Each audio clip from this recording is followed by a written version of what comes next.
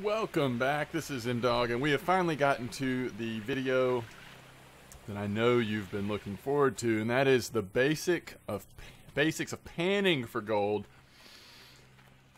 One thing to note is that you have all of the basic panning equipment here in the tent, and you can actually do the panning here in the tent. We're going to bring it outside, which is another option that is available to us.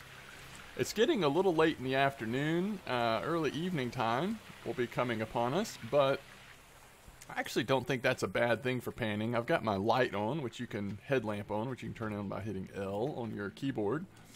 But now that we've gotten our gold pan and our bucket, we are going to be close to ready to go. Let's just set this down over here. Now, you do need one of your good old trusty buckets. Let's fill that full of water a couple times. Make sure we've got fresh water in there. And we're going to put this right here. Now, in the middle of the day when the sun's real bright, I actually find it harder to see the gold sometimes, so I will find a little shady spot with the sun going down like this. I'm hoping that we're going to actually be able to see it really nice. We have left a water pump on when we really didn't need to. Let's turn that off. Now, as you can see, we've got our mats 100%. So the panning that we're going to be doing is a full pan. Okay, so we've gotten these mats all the way up to 100%, and then we drop it on the ground. Let's hope we didn't lose anything there.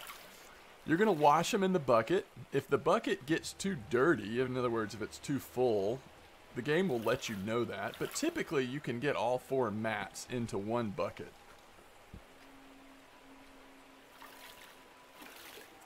And remember, these mats is what has been catching all of those rocks and hopefully gold as well.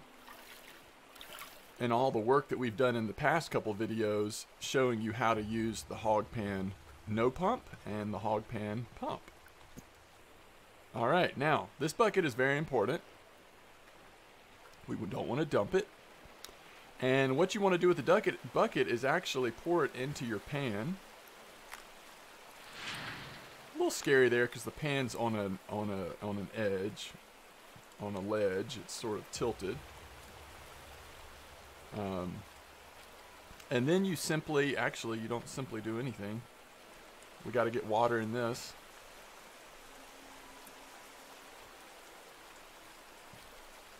Now we can start panning for gold here. So let's take all this pay dirt and let's see if it has paid off. So the controls are going to take you a little bit of getting used to. Oh, it looks like they turn your light off when you're over this. But this is a combination of using WASD as well as your mouse. Shake those up a little bit and then pour that dirty water out. You can already see the gold. We're going to do it twice though, just to be sure here.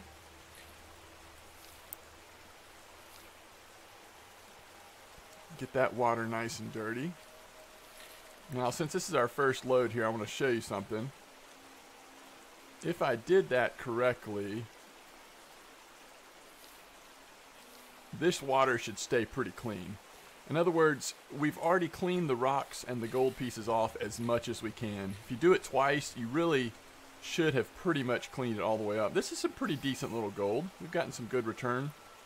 Remember, those mats were good and soaked. Some good pay dirt that we are panning here. So we're expecting some decent results. You know you're in for a good little piece when the tweezers come out. Instead of just suctioning the piece up, it actually is worth using your tweezers into your jar, and that means you're going to be adding to that total amount of gold you have at a pretty good rate.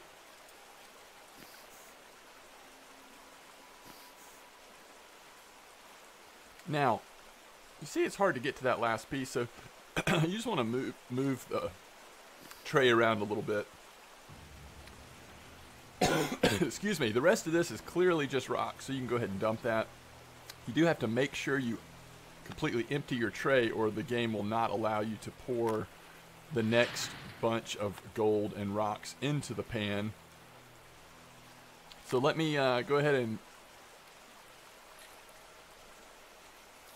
do one more pan for you, and then we will wrap it up in this video. If you are trying to figure out where to sell the gold at, you actually need to go to the blacksmith for that and melt some gold. The bars that you melt are worth a lot more than just selling the ore straight.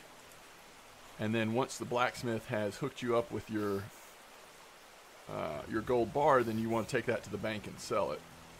I did go over that in the very first video I did, which is more of a long form versus these shorter videos where we're just looking at individual pieces of equipment or individual processes, which is more what this is.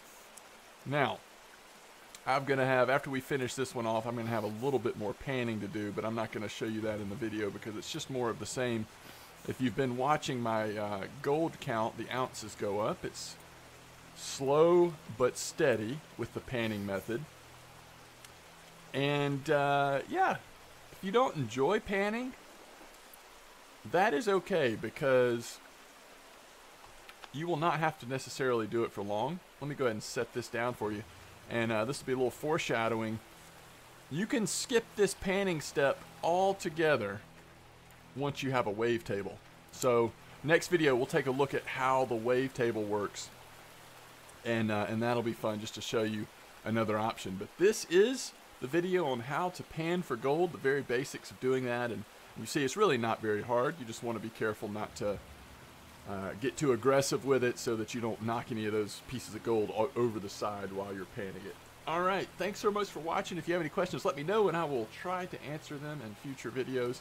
Just remember, I am learning myself, so there's a lot about anything beyond Tier 1 or Tier 1.5 maybe at this point that I just simply don't know yet. But hey, we'll get there and we'll learn it together. Thanks so much for watching.